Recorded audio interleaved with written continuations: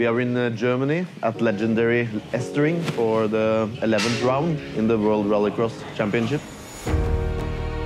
2 weeks ago, Petter had an accident in Latvia. It turned out he broke his collarbone, had 2 fractured ribs and a bruised lung. 5 days before this race started, he went to surgery. Now is the plan he will start the race today.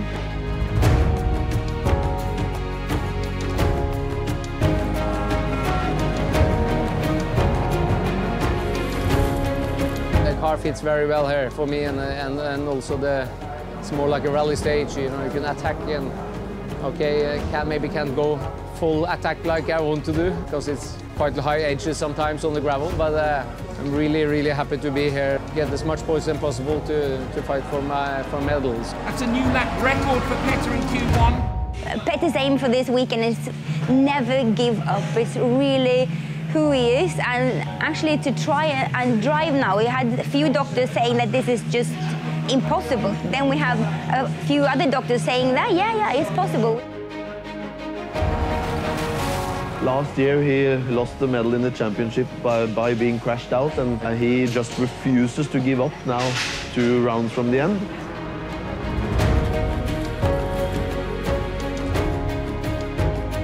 It's hard, for sure. But we have all the changes we can with the car and with my body to do it best as possible.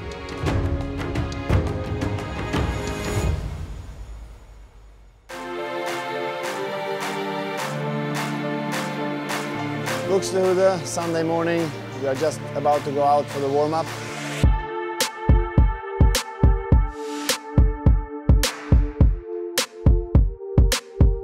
What Petter have done this weekend is, I don't know, it's just amazing. On the first outing on free practice, I heard on my radio after 2 laps that Petter was P1 and I was P2, and I was like, okay, an injured man is quicker than me with 1/10.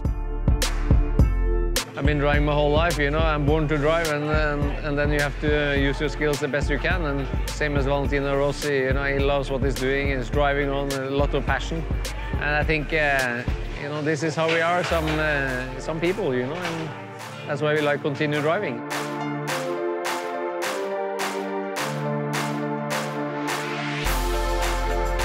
This man, Petter Solberg, he didn't even think he'd be here 4 days ago, and here he is.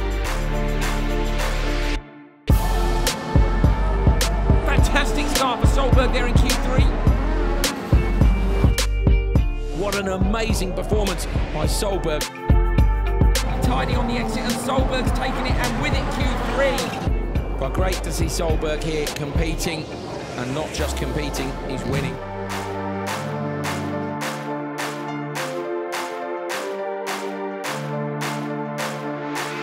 Nice green for Q4.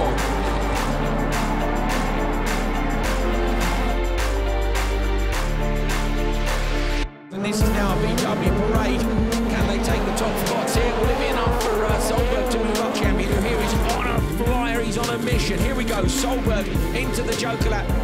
Q4 for Solberg, and that will be enough for TQ. Thumbs up, look across to his teammate Johan Kristoffersen. He's pleased with that. I wonder what's going through Solberg's mind as we get into the semi-final.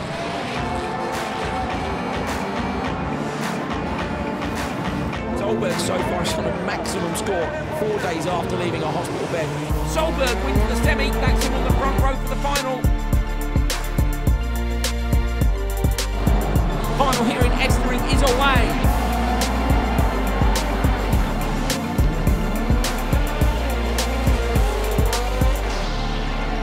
Solberg, true to his motto then, never give up. 4th at the Estering.